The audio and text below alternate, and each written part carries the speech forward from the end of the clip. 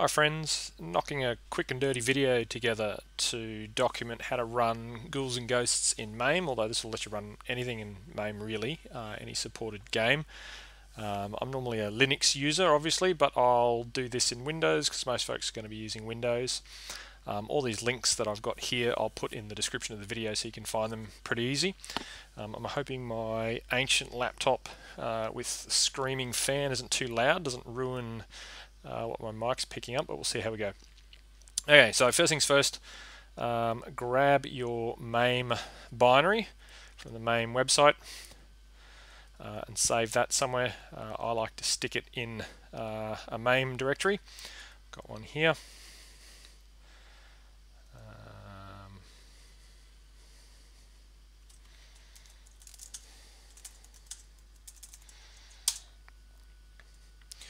Once that downloads, it's a 7-zip self-executing. You can either double-click to run it and extract it, or just extract it if you've got 7-zip installed, which I recommend you do.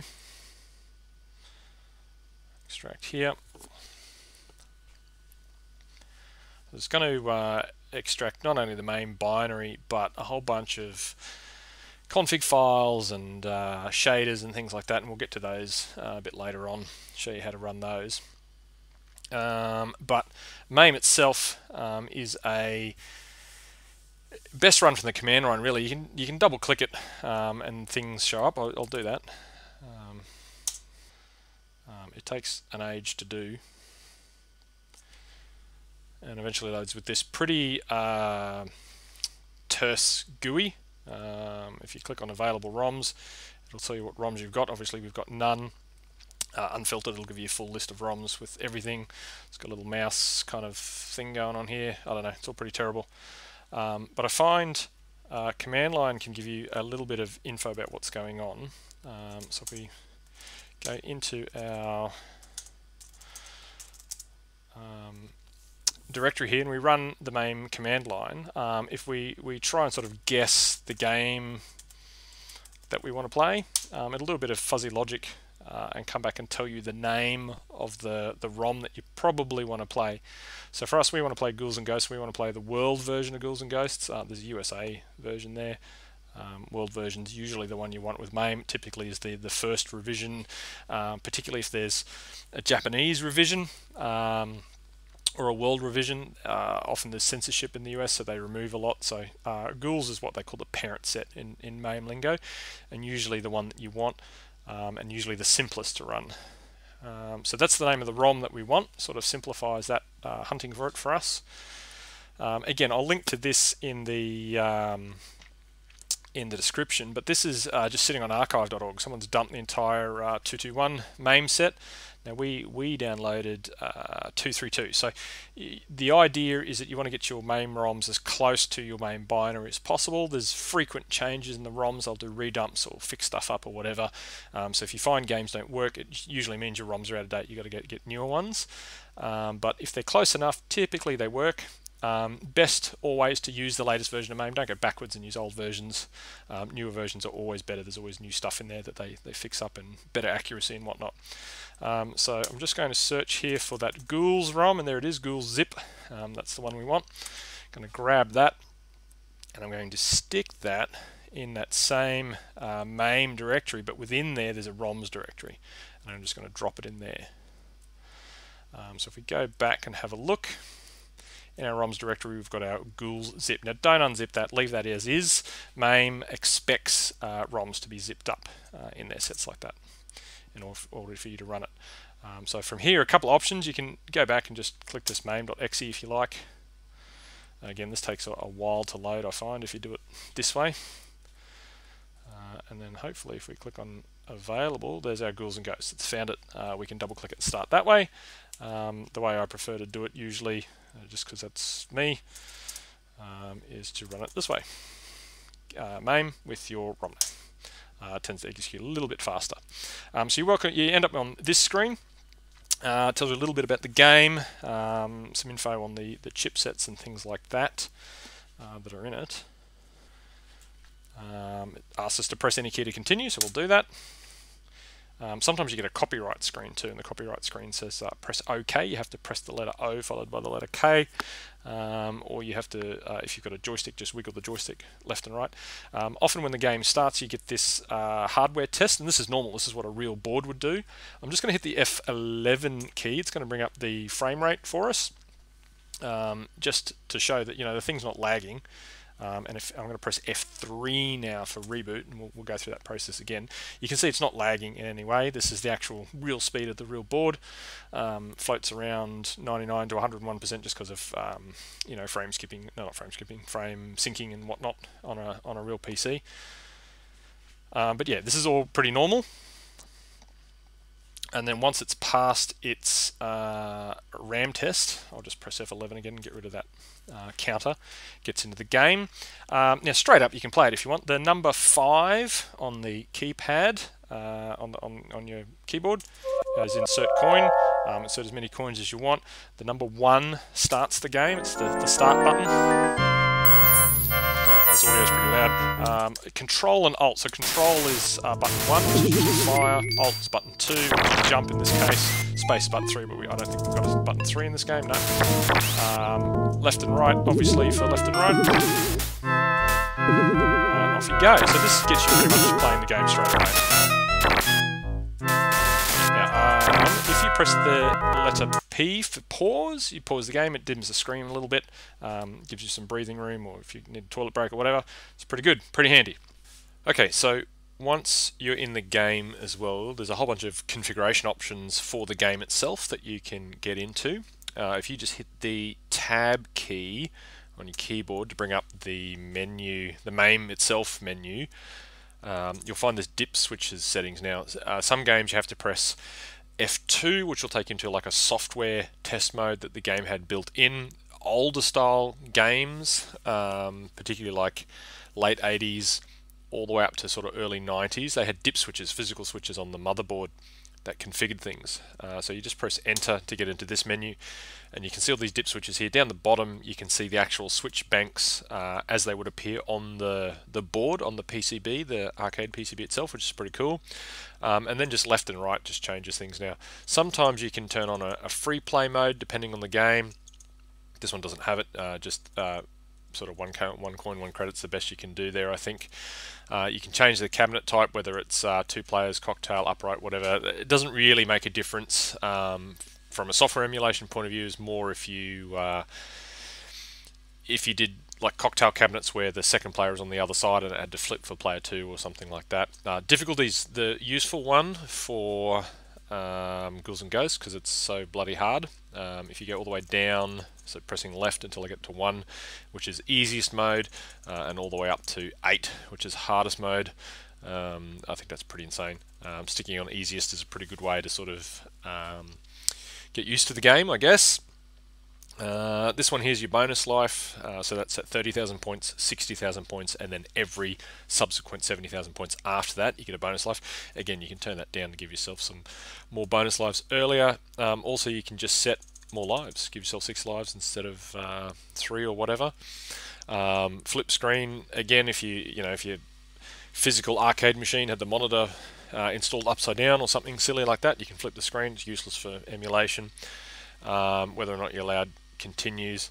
There is a built-in test mode as well, like it'll test inputs and test the screen and whatnot. Same with the service mode. Make sure you leave those to game. And then when you're done, go down here to reset, and that'll actually reset the game with those configurations applied. And again, you can just double check that. Go into dip switches and you can see it there set. If you want to get out of this menu here, just hit the Tab key again to get out. Don't hit Escape. So it'll reset the virtual PCB. Go through this RAM ROM test thing again.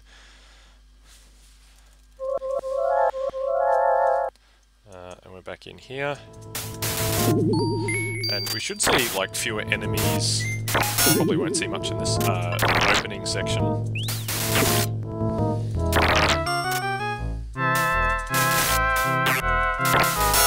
But you'll probably find the game's just way easier. Especially lane levels or bosses, like the amount of hits the bosses take.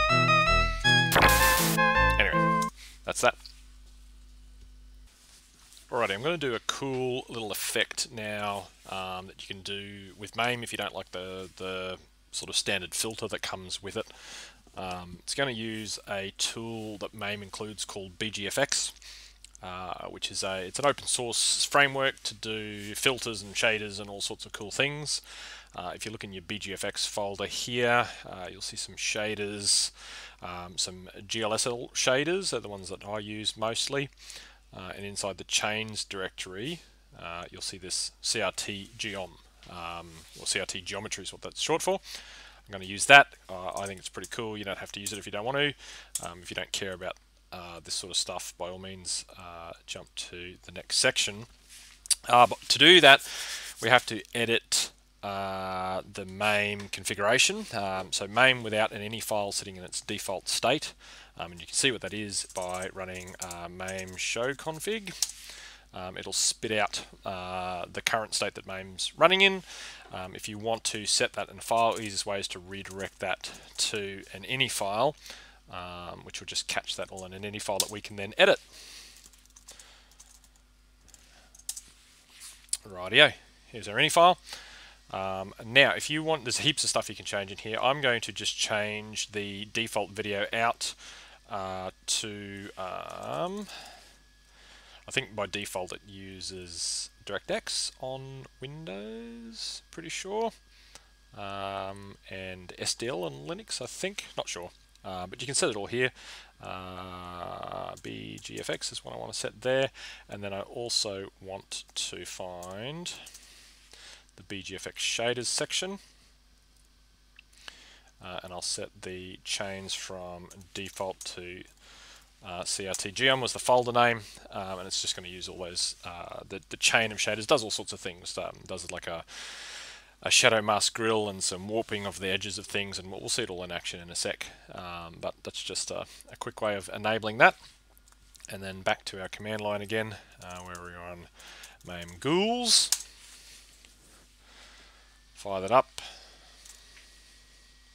and you can probably see it here. I'm hoping that my rubbish laptop can actually capture this real time and not slow down to like 2 frames a second. It's looking okay on this side. I don't know what the capture side's like, but we'll find out, I guess.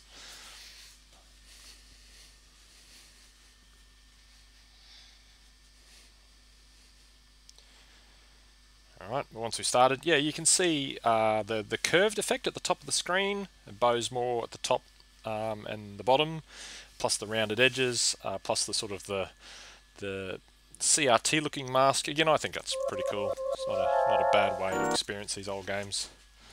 It does use a bit of video card power, so if you've got a crappy video card, like I think this laptop's got a built-in Intel card, and probably equally as rubbish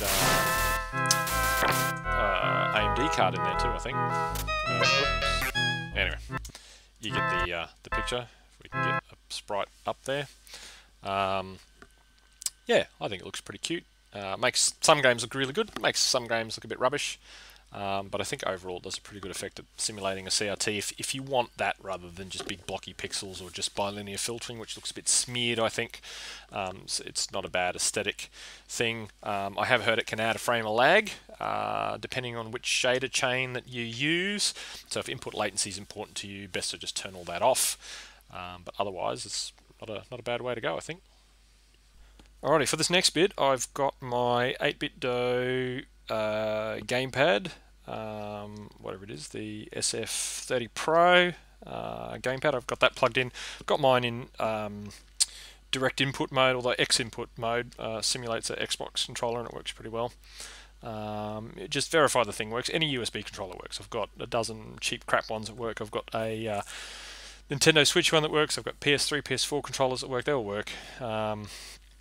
Yeah, double check it works. Analog works. I don't like using analog though. I like using digital. That's the D-pad. It says it's a hat, and all these buttons show up pretty happily as independent buttons, which is cool. L triggers as well. Great, super. All right, so back into MAME. I've deleted my MAME ini just to get rid of that BGFX filter, just cause it hammers my poor crappy laptop when I'm recording in OBS as well. One day I'll upgrade from this 8-year-old POS, but not today. Okie dokie. Alright, so we load up the game as usual. Now you don't have to wait for the game to start. You can just hit the tab button.